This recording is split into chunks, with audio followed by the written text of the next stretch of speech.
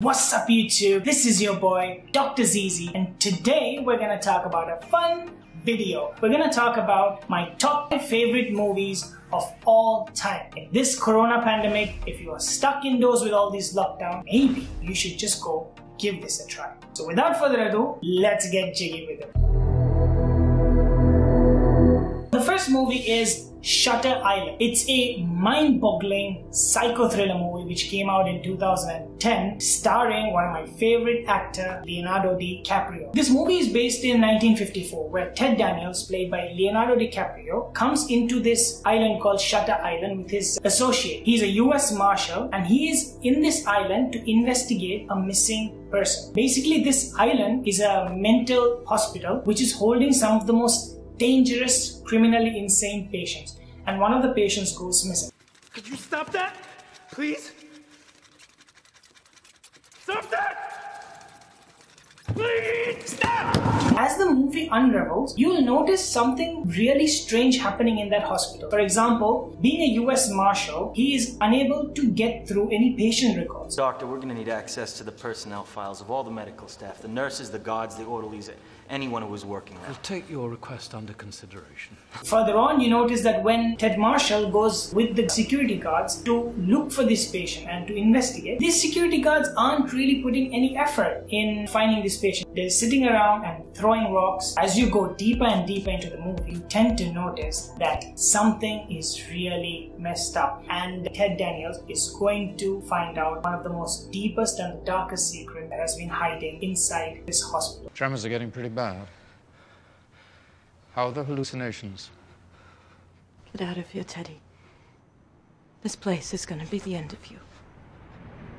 Cinematography in this movie is absolutely insane, especially with the entire surrounding of the island and how this entire hospital is surrounded in the most isolated area is really cool. Every time I watch this movie, I'm just amazed by how crazy the entire plot is and how beautifully the entire story has been narrated. So this is definitely a movie that you have to see for yourself.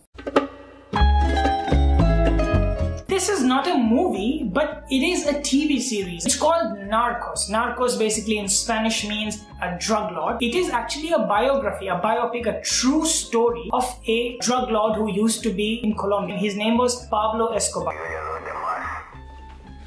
¿Quién era? Que a Pablo Escobar se le respeta, hijo de puta.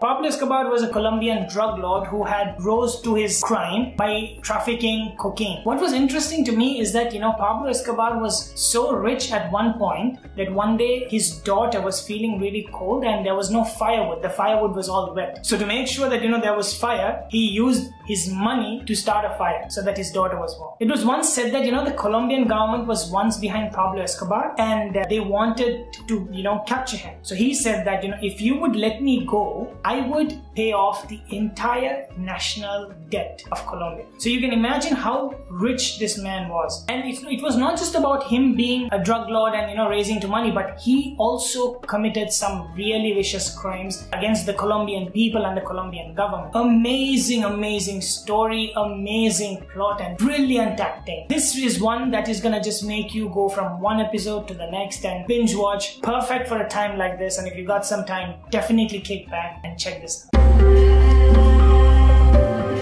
Another movie that I watched, it's called Upside Down. The movie is a romantic movie with sci-fi. It's in a world where two planets revolve around each other, and therefore you have two different gravities. There is a world in the bottom and a world in the top. And in these two worlds, they are depicted by certain laws. Each world has its own gravity. So the people in the top, the gravity pulls them towards the top, and the people at the bottom, called down bottom, the gravity pulls them to the bottom. Due to certain societal conditions, the people at the bottom are the poor ones and people at the top are the rich and prosperous. And the two worlds are only connected through a company called Transworld, where the people from down bottom can go up and work and provide the necessary resources. During this entire process, a boy from down under ends up falling in love with a girl up above. While they try and figure their love story out, things happen and it changes the entire physics in that world and helps them to be together. Amazing story and amazing sci-fi. If you're a geek and you have a girlfriend, perfect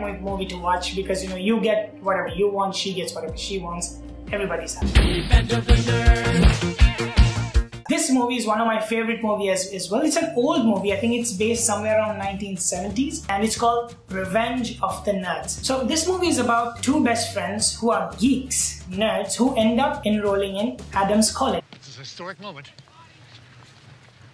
All right, say cheese. Cheese! And over there they meet different types of people. So these two guys want to be popular in college, so they decide to go and join a fraternity. But the problem is that fraternity are run by bullies. One of them is run by football jocks, so they don't want anything to do with nerds. Anyway, college is a whole new ballgame. People judge you differently than they did in high school.